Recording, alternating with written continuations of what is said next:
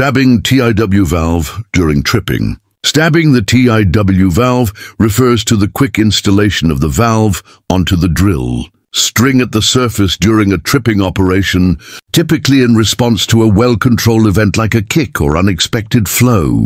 When signs of influx appear while pulling out of hole, the crew must be ready to stab the TIW valve onto the open-ended drill pipe to shut in the well. The valve should be lifted promptly and aligned with the pipe threads. It must be made up swiftly and securely, using proper tools and trained personnel to minimize delay. This operation is critical in maintaining secondary well control. Quick and safe stabbing of the TIW valve allows the crew to regain control by isolating the well pressure and preventing further influx or blowout risk. Proper training, preparedness, and clear role assignments are essential for successful stabbing under pressure.